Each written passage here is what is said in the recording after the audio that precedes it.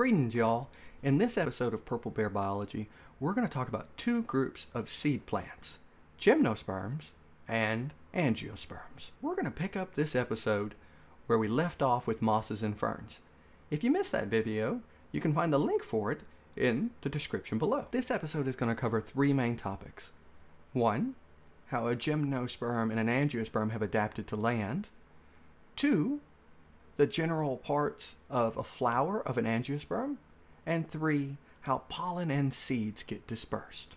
So let's get started. Gymnosperms and angiosperms are going to add three new adaptations to flourish on land. First, they are no longer going to rely on water to transport their gametes.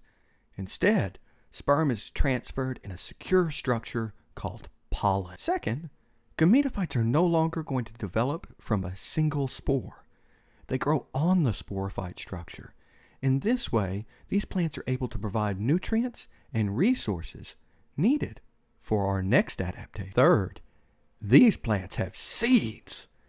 Not only do these seeds provide a mechanism for dispersal, but they provide vital nutrients to help the new offspring get a jump start in life, increasing their likelihood of survival. In addition to those adaptations, angiosperms develop flowers.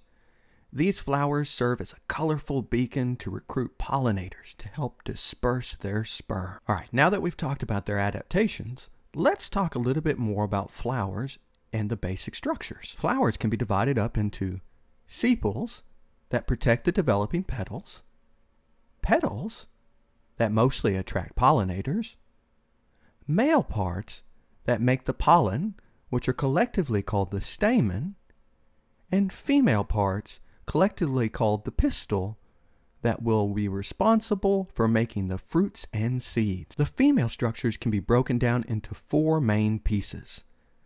The stigma, which is responsible for receiving pollen.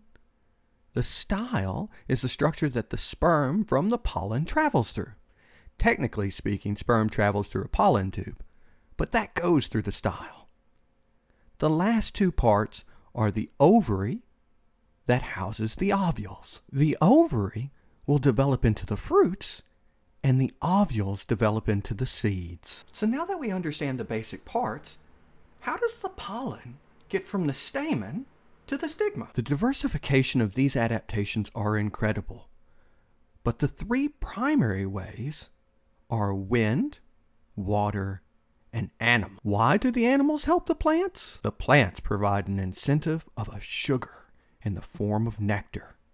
Nectar can be made up to 75% of that sugary sweet stuff. Once pollination and fertilization take place, a seed or multiple seeds will form. So how do these seeds get dispersed? Wind, water, and through animal poop, or even hitching a ride. Growing up too close to their parents would mean that they have to compete with their parents for resources. That's a big shadow. So let's summarize what we have learned.